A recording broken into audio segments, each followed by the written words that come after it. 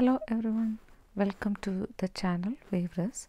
In this video we will be discussing about one of the important property of an antenna gain. So in the case of an antenna, the antenna gain is one of the important parameter, and the antenna is not like an amplifier. In the case of an amplifier, when we are giving 1 watt of the power, depending upon the amplifier property, it will be enhancing the power. But in the case of an antenna, it is actually a passive device. It does not have any capability to increase the input power. But why we are calling it as the antenna gain? So in this video I'll be explaining about it. So consider the case of an isotropic antenna.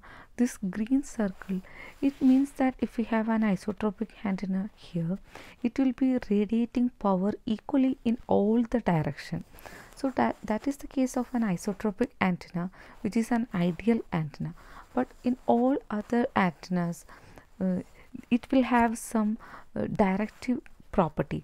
So if we are giving some input power to the antenna, they will direct the power in some particular directions. So this we call it as the main lobe, and all the antenna will have this directive property. And this enhancement with respect to the isotropic, here we can see that all the in case of an isotropic antenna, all the power is distributed in all the directions, but in the case of an antenna, the power is directing into a particular direction. So we can say that with respect to the isotropic antenna, there is an enhancement in the power. This, based on this concept, we are defining the antenna gain. So one of the important parameters is directivity.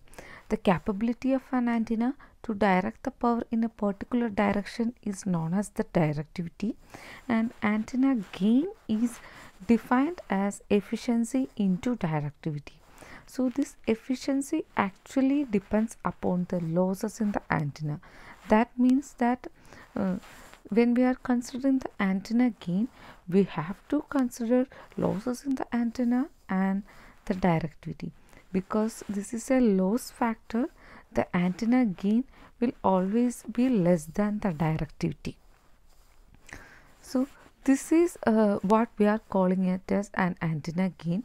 Even the antenna is a passive device, as it is not providing any enhancement in the input power.